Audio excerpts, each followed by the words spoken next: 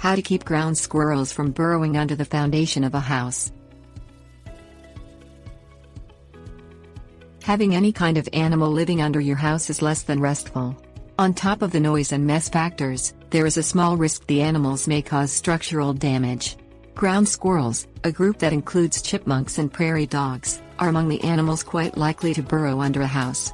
They are naturally tunneling animals and often lose some fear of humans in residential areas.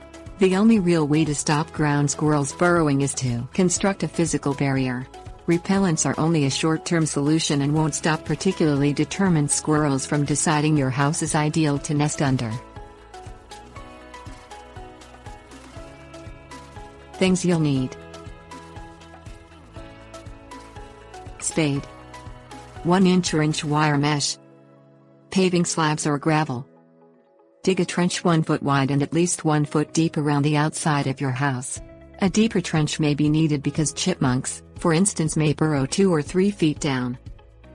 Bend the wire mesh into the trench so that it runs down the side of the trench next to the house and then across the bottom in an L shape.